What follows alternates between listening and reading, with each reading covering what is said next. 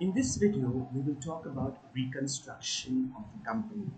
Now, reconstruction of the company is found in sections 230 to 232 of the Companies Act 2013. Now, by talking about reconstruction, we will particularly look at the scheme of arrangement between Bajaj Electricals Limited and Projects Limited. Now, during the course of this video, Bajaj Electricals Limited will be referred to as the demerged company and Bajaj Projects will be referred to as the resulting company. Now, what exactly is reconstruction of a company?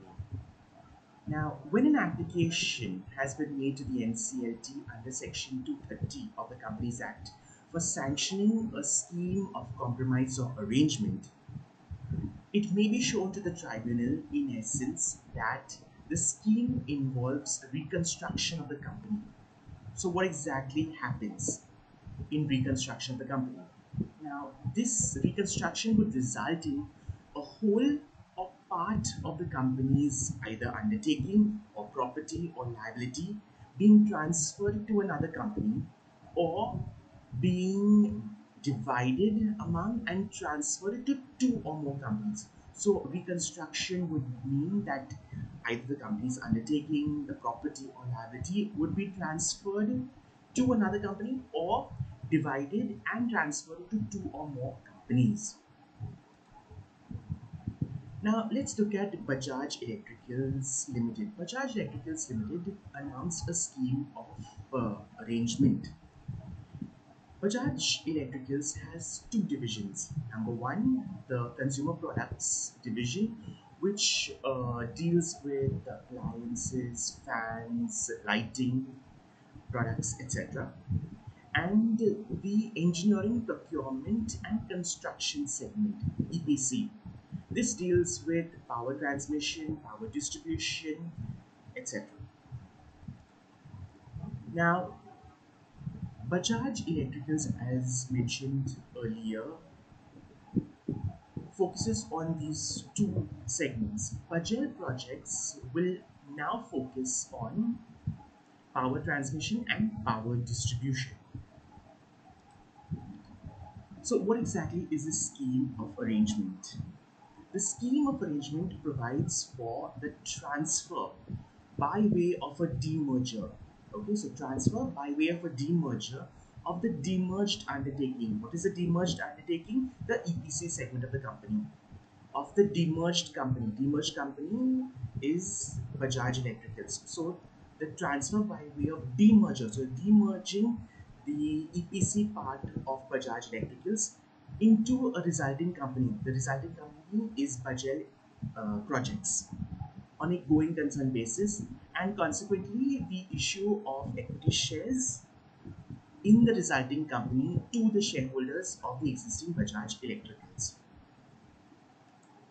So what is the share swap ratio?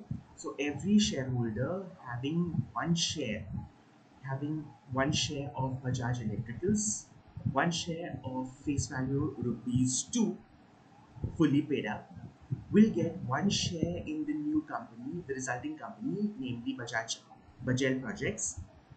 So 1:1 basically. Now, what's the rationale behind this scheme of arrangement?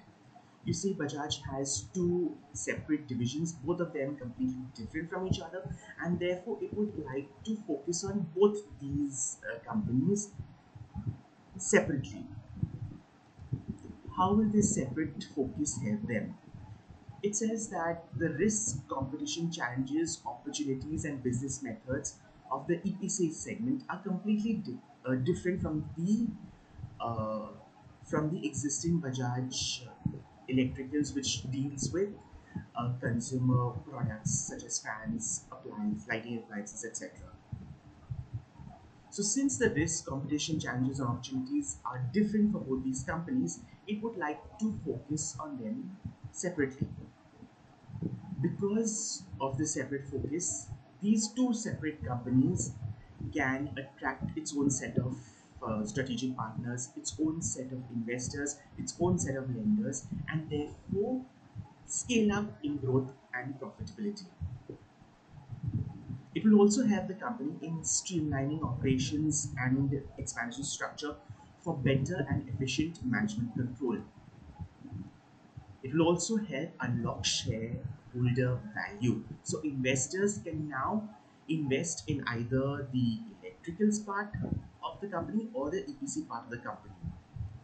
Also, both the companies will have independent and distinct capital allocation approach, different balance sheets.